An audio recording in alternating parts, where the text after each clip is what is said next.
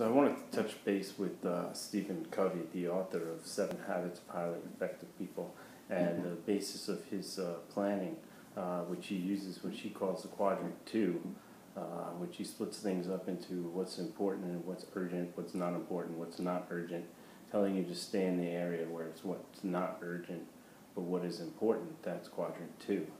But what I wanted to focus on was the idea of planning around roles, goals, and actions. So roles would be the roles that you take on, such as an employee at a job, or a husband in your family, or a wife, or a child, or whatever you do in the world, whether you could be a judge, or could be a school teacher, teaching, or could be a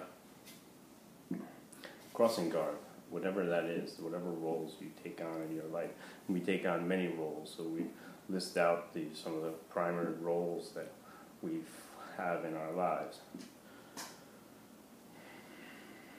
Then, moving with these roles, we have to figure out what the goals are of these roles that we take on. What are we planning and intending to do?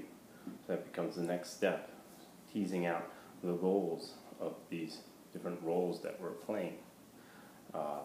The goals are only as good as the actions that we need to take to have the goal become a reality. Actions are smaller tasks that you break down to accomplish the much wider goal,